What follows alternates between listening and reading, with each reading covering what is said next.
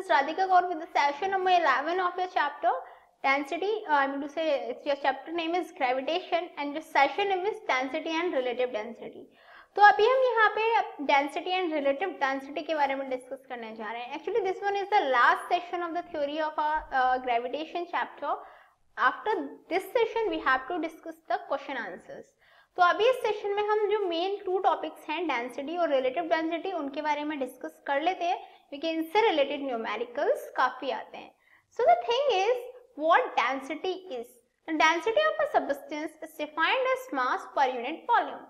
किसी भी सब्सटेंस की डेंसिटी क्या होती है? किसी भी सब्सटेंस की डेंसिटी क्या होती है? मास per unit volume, that is row is equals to m upon v. Clear?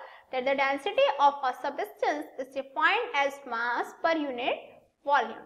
अब बात आती है जो डेंसिटी है उसकी SI यूनिट क्या है? The SI unit of density is kilogram per meter cube, that is kg per meter cube. अब बात आती है kg per meter cube कैसे हुआ? Obviously density is equal to होती है mass per unit volume. मास की यूनिट होती है किलोग्राम, वॉल्यूम की होती है मीटर क्यूब. दैट्स वाई जो डेंसिटी है उसकी यूनिट होती है किलोग्राम पर मीटर क्यूब. जो डेंसिटी होती है वो एक स्केलर क्वांटिटी होती है. क्यों? क्योंकि डेंसिटी में कोई डायरेक्शन नहीं होती. Simply scalar quantities are those quantities in which only magnitude matters, while vector quantities are those quantities in which magnitude along with direction both matters. Clear? जहाँ पे सिर्फ और सिर्फ मैग्नीट्यूड मैटर करता है वो स्केलर क्वांटिटी होती है और जहाँ पे मैग्नीट्यूड और डायरेक्शन दोनों मैटर करते हैं वो वेक्टर क्वांटिटी होती है. तो हमारा जो डेंसिटी है वो कैसी क्वांटिटी है? स्केलर क्वांटिटी है क्योंकि यहाँ पे कोई डायरेक्शन मैटर नहीं करती. And the density of a substance under specific conditions always remains the same.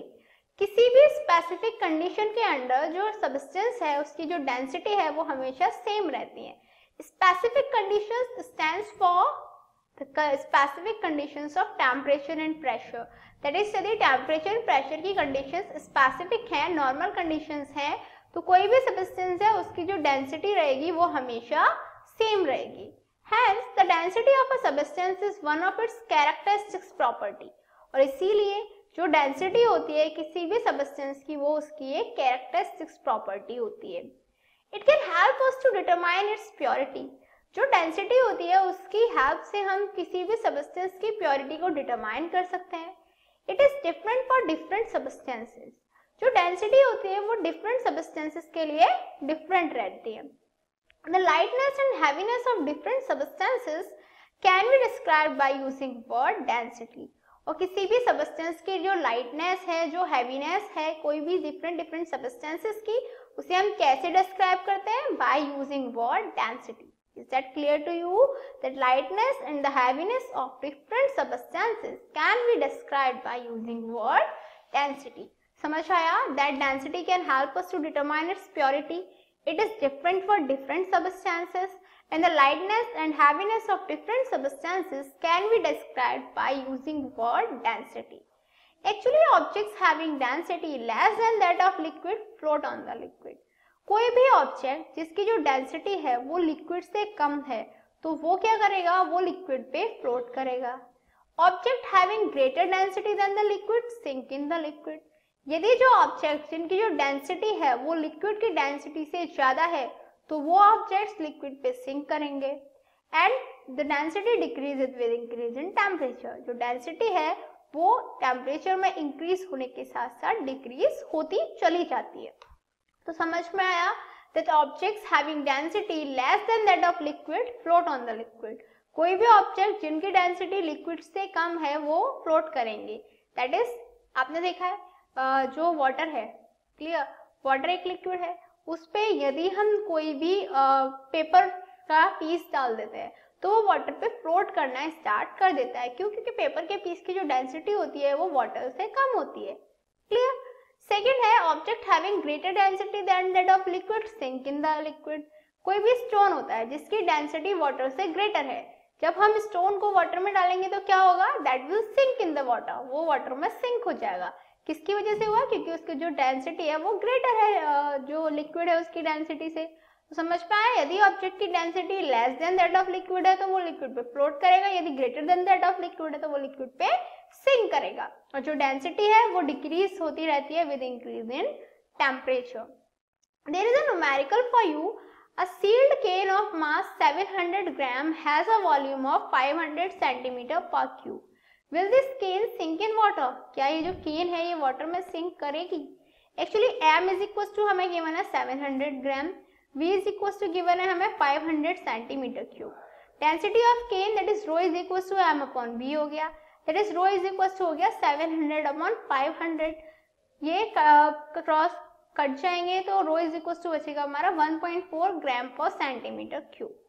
Since the density of cane is greater than the density of water, water की density होती है 1 ग्राम सेंटीमीटर पर cube, जो केन है उसकी density आई है 1.4 ग्राम पर centimetre cube. तो किसकी डेंसिटी ज्यादा है? ऑब्वियसली जो केन है उसकी डेंसिटी ज्यादा है, so the cane will sink in the water. इसीलिए जो केन है वो वाटर में सिंक हो जाएगी, ना कि फ्लोट करेगी। Clear? There is a note for you that the object having density equal to that of water will float on the liquid in such a way that it is totally submerged in liquid. No part of it remains above the surface of the liquid. कोई भी object जिसकी density liquid की density के बराबर है तो वो water में फ्लोट करेगा, और वाटर में वो फ्लोट ऐसे करेगा कि टोटली सबमर्ज हो जाएगा। टोटली सबमर्ज हो जाएगा दैट इज वो वाटर में फ्लोट तो कर रहा है, लेकिन उसका कोई भी रिमेनिंग पार्ट आपको वाटर के या लिक्विड के सरफेस के ऊपर नहीं दिखेगा। Clear? That the object having density equal to that of liquid will float on the liquid in such a way that it is totally submerged in liquid, that is no part of it remains above the surface of the liquid. अब बात आती है relative density की। The relative density of a substance is the ratio of its density of that of water। जो relative density होती है किसी भी substance की वो उसकी density का ratio होता है, और जो water है उसकी density का ratio, that is किसी भी substance की यदि relative density निकालनी है तो उस substance की खुद की density और water की density के बीच में हम ratio find out कर लेते हैं।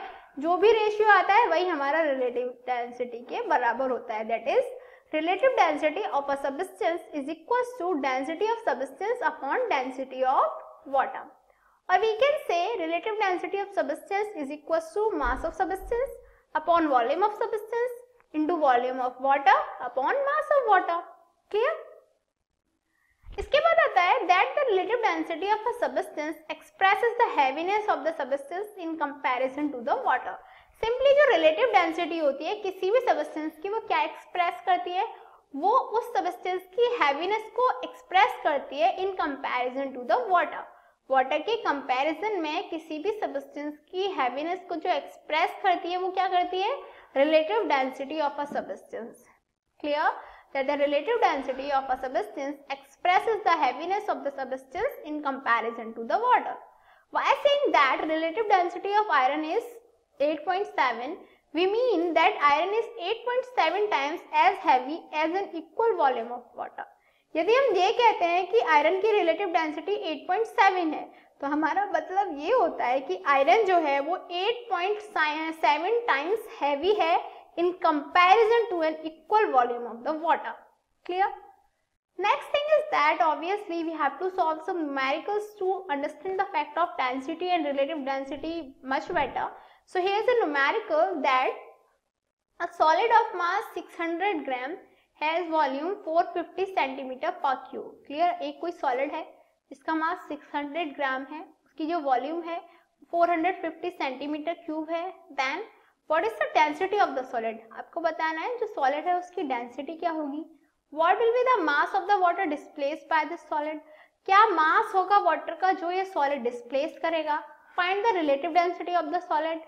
जो सॉलिड है उसकी रिलेटिव डेंसिटी क्या होगी, एंड विल इट फ्लोट और सिंक इन वाटर? क्या ये फ्लोट करेगा या सिंक करेगा वाटर में, आपको ये बताना है।